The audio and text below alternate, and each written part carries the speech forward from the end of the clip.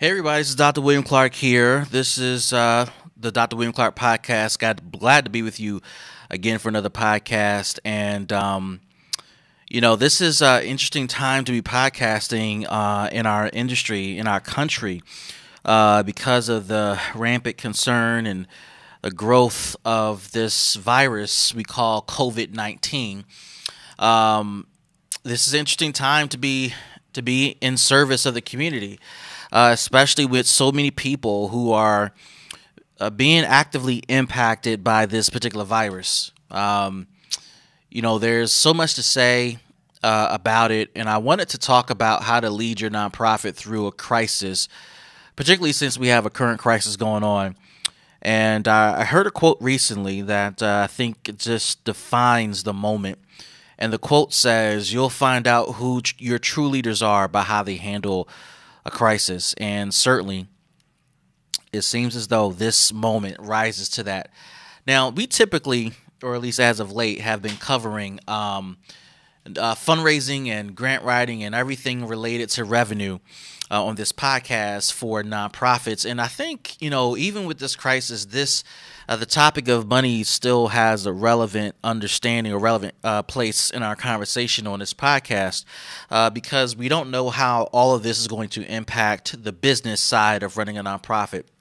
And for those of you starting a nonprofit, for those of you who are new to the business, those of you who just launched or who have decided recently this is what you want to do, you want to build a passion project called a nonprofit or a ministry. While it is certainly welcome to have your heart and your passion introduced and integrated into the industry itself, there is a business side to running a nonprofit, and that is not talked about often. That is not the lead of a conversation when you talk about a nonprofit, but there is a business side to a nonprofit. We have to account for revenue and expenses.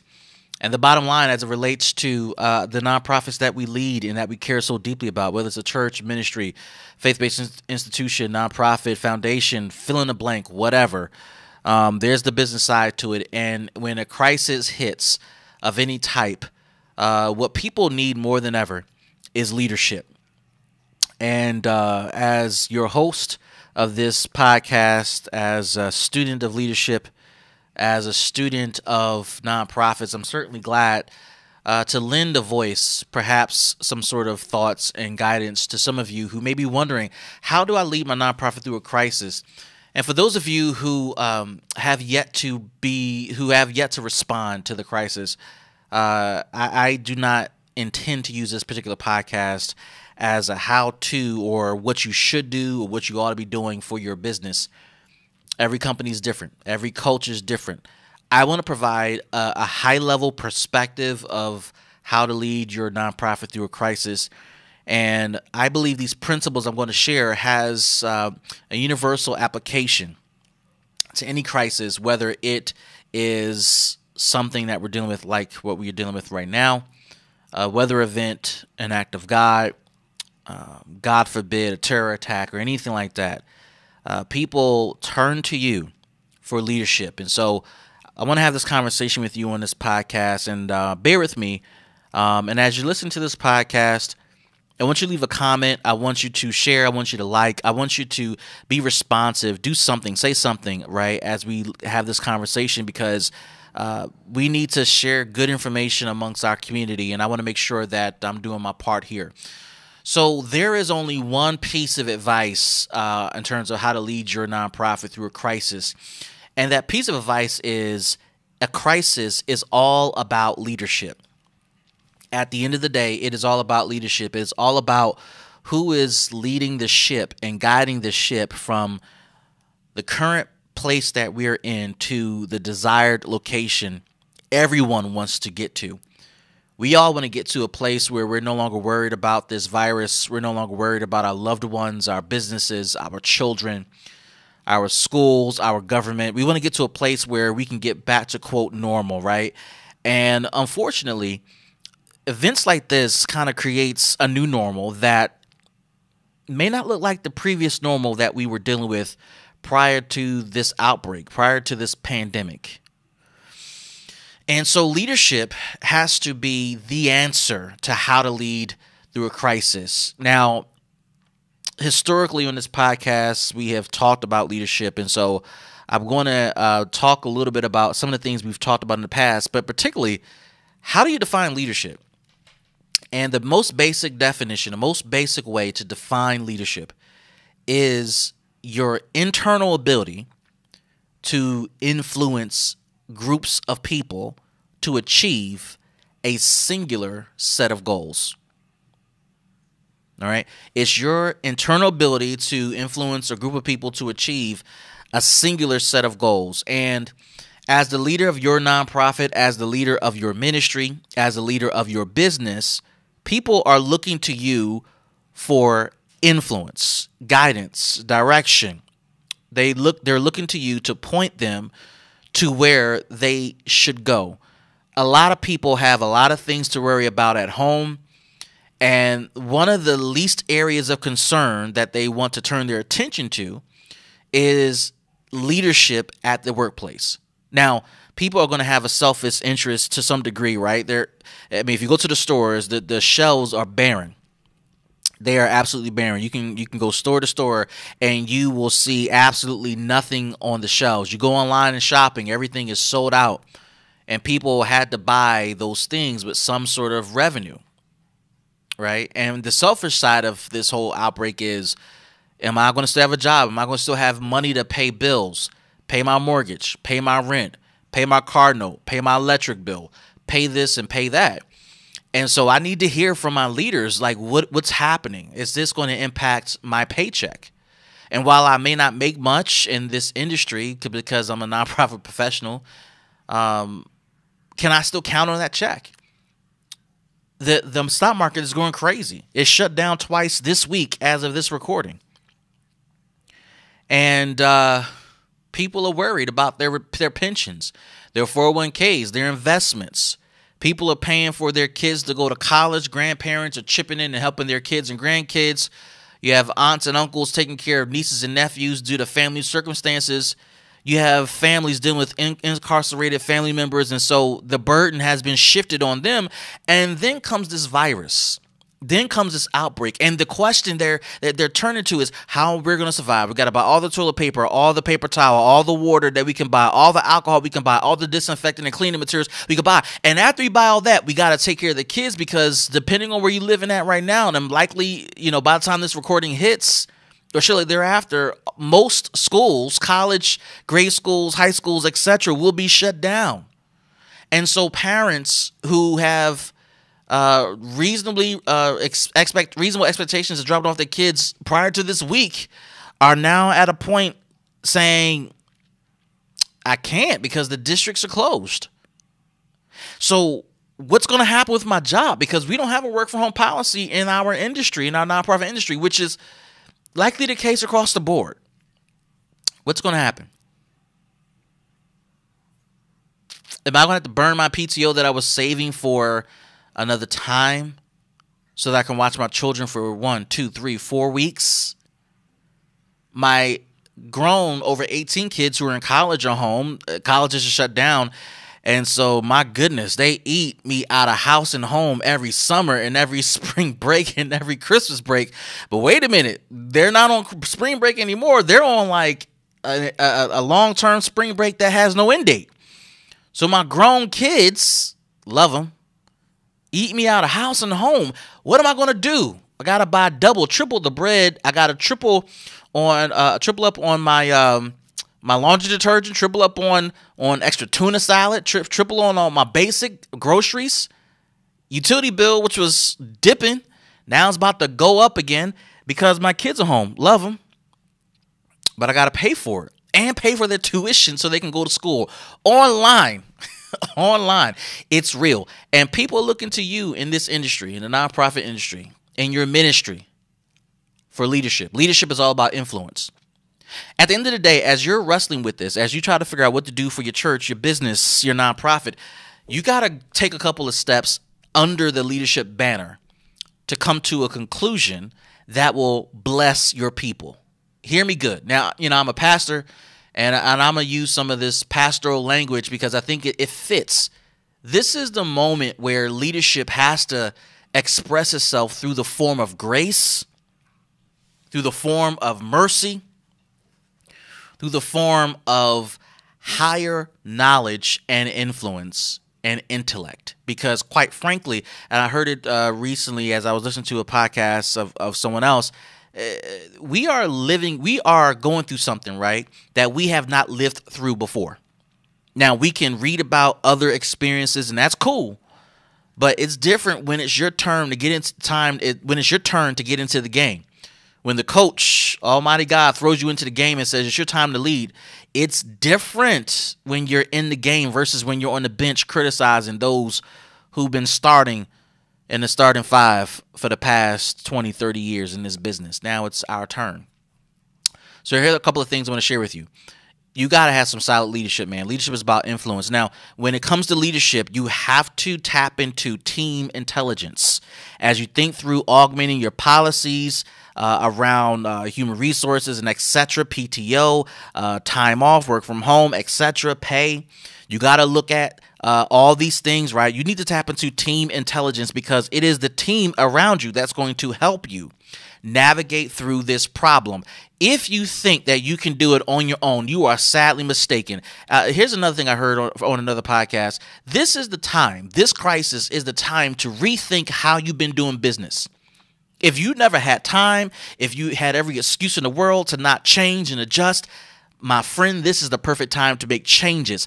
Are there ways you can change the culture of your organization so that you can shift your business to be more sustainable, more effective, to have happier customers? This is the time to tap into team intelligence. The people around you, your leadership team, this is their time to step up and help you lead, to influence an entire organization, to influence your customers, to influence your community. You need team intelligence. You can't do this on your own. The Bible says, and I hate to get preachy on you, but the Bible says a man that isolates himself breaks out against all sound judgment and wisdom. If you are electing in this time, in this season of all seasons, to say, I'm going to figure it out by myself, you crazy. You are crazy, and you are breaking out against all sound judgment.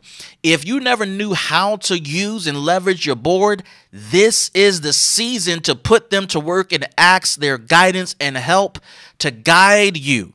The Bible says that with a multitude of counselors, we are able to successfully wage war. This is a war against our way of life, a war against our business, a war against services we provide to our customers because they need it. This is a war against our faith, our peace, our inner peace, our capacity to maintain joy. You need a team around you, a family. Come on now. You need a team around you to help you think through how to lead, how to influence your organization, your customers, your bottom line. There are people looking to you. They're waiting for you to make sound decisions. They're looking to you to be the leader that needs to be up front leading. And you can't do it on your own. You need smart teams around you. You also need to get to the point, once you have team intelligence around you, to make smart decisions. Everything that has to be decided from soup to nuts, be smart about it. Take the emotion out of it. Take the frustration out of it. Take the politics out of it. Who cares? Be smart. Be wise. Be intelligent. Your team, they're looking at you to be the very thing you claim to be, a leader. And if you're going to influence people, it's not going to be because of your emotionalism. It's going to be because you've tapped into your team and they've given you wise counsel based upon the best information they have right now, based upon their ability to understand what the experts and officials are saying about this virus. And you got to make smart decisions, smart proposals that take into account all this stuff. What the officials are saying, what the experts are saying, what your team is saying, and get this, what your heart is saying. Running a business is about the bottom line. Running a nonprofit is about the bottom line. But in our industry, we also lead with our heart. And this leads me to my last point about leadership. You got to have team intelligence. You got to be make some smart decisions. You got to be led by a strong moral compass. The reason why we get in this business primarily is because our hearts drew us to fix a problem or to serve a need in our community. Man, I feel like I'm preaching to y'all. I almost want to ask for an amen right now. We've launched our nonprofits to help young people, to help older people, to help puppies, to help the whales, to help veterans, to help returning citizens, to help all types of groups in our community because our hearts drew us in it. We have a moral responsibility to lead. Where is your moral compass? Where is your faith in something greater than yourself? It's pretty selfish to think that you inherently consume and maintain and possess all information. That is selfish. That is not wise. That is not true. You got to be led by something much greater than yourself. Purpose bigger than you. Team intelligence. Got to make smart decisions. You got to have a strong moral compass. From this, you can expect to make some good, wise business decisions as it relates to this current crisis. You can look at what your peers are doing, your competitors are doing in this industry and in other industries, and make some wise decisions that will benefit and help your business and your customers. You can do it. You're also going to have to use smart teams, make smart decisions in your moral compass to be flexible. Because we are living through something we've never lived through before, we are going to have to make adjustments based upon the latest and greatest information. And this is not the time to be the stubborn old leader that refuses to change because you hate change. Sir, ma'am, it is 2020, March 2020. The season for not wanting to change has gone out the window a long time ago, just so you know. But certainly as it relates to this pandemic that has gone crazy, stubborn leaders will not survive this crisis. Neither will their organizations. If you ever needed an excuse to change, if you ever needed an excuse to step up and to lead and to do something different, if you ever needed an excuse to speak up and to provide wisdom, to provide intellect, this is the moment, because people are looking to you to lead them out of this crisis, and only the good Lord knows how long it will last. There are a couple of benefits to this guidance, these ideas I'm sharing with you, to tap into in team intelligence, make smart decisions, and be led by a moral compass. There are three benefits to this. Number one, the first benefit is you will inevitably rebuild a brand new culture. If you have been dying to erase bad behavior, bad habits, this is the time where you can establish leadership principles and expectations that will reset the way people look at you.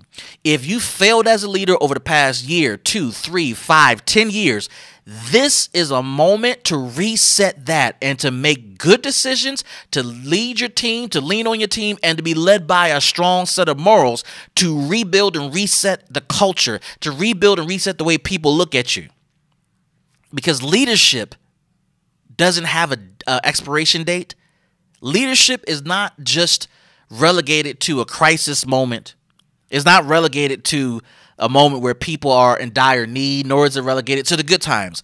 Leadership is needed 24/7, 365 days a year for the entire life cycle of an organization, from its birth until its death.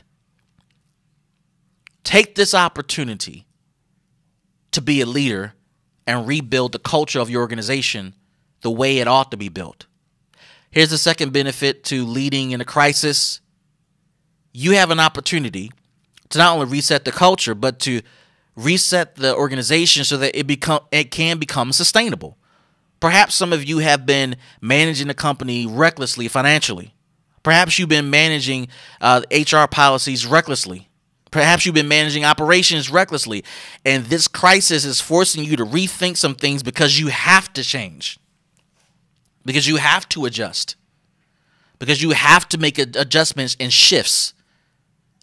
This is a time where you will notice the opportunities to shift culture and to shift the organization to become sustainable, right? All that reckless behavior, all that lazy behavior, all of that, all those decisions that you're making that are pretty selfish and self-indulging as a nonprofit leader. Come on now. Y'all know what I'm talking about. This is the time to make a shift. Here's the third final benefit I'll share with you. If you decide to lead through a crisis, if you decide to engage your team in intelligent conversation, make smart decisions, and be led by a moral compass, the third benefit to all this is you will undoubtedly cultivate a happy customer base. Customers respect leadership. Customers respect organizations that have strong leaders who are forward-thinking, who are thoughtful, who are strategic, who are considerate, who are empathetic, who understand the needs of the paying customer, who understands how to position a company to not only survive but thrive. Customers respect that.